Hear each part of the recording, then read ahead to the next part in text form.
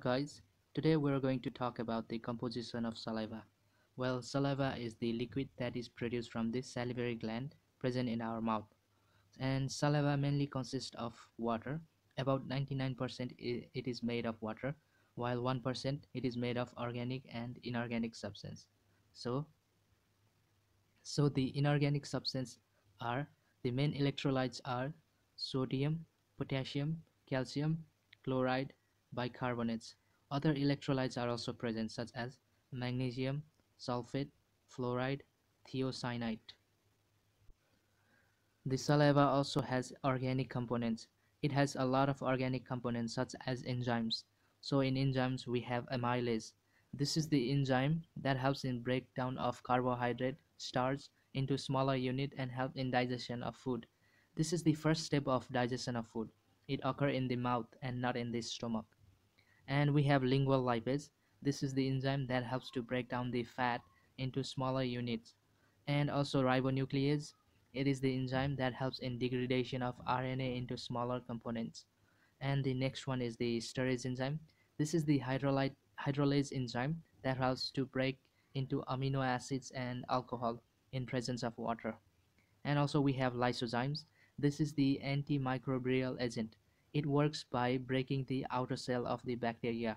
So the lysozyme attach to these bacteria and kill the bacteria. This lysozyme is also secreted by tears, and also they are present in the mammary glands.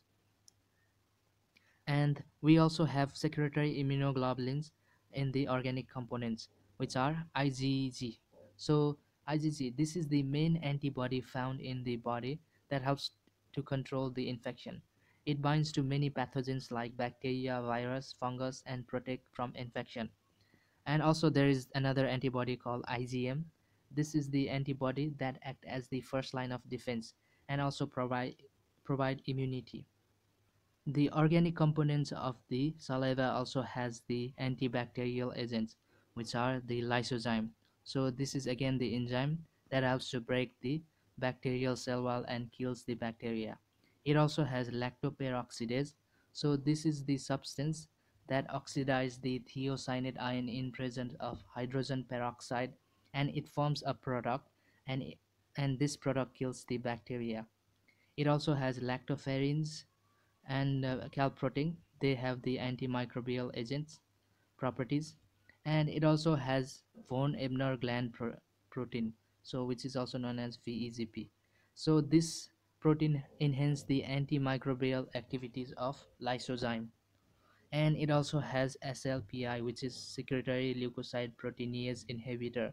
So this has the antibacterial, antiviral, and antifungal effect.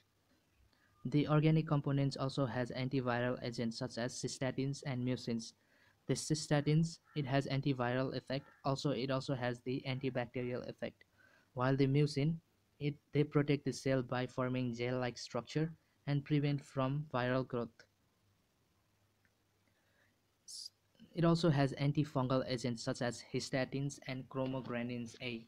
So the histatins, they provide first line of defense against oral candidiasis, which is caused by the Candida albicans. So it protects from fungal growth. It also has chromogranin A, which provide antifungal properties. So these were the organic components of the saliva. And also the total volume of saliva is approximate about 750 ml to 1000 ml daily, and the submandibular gland account about 60% of total saliva, while the sublingual gland account about 30% of total saliva. And it also has minor salivary gland which accounts about 1% of total saliva, and the pH of saliva is 6.4 to 7.4.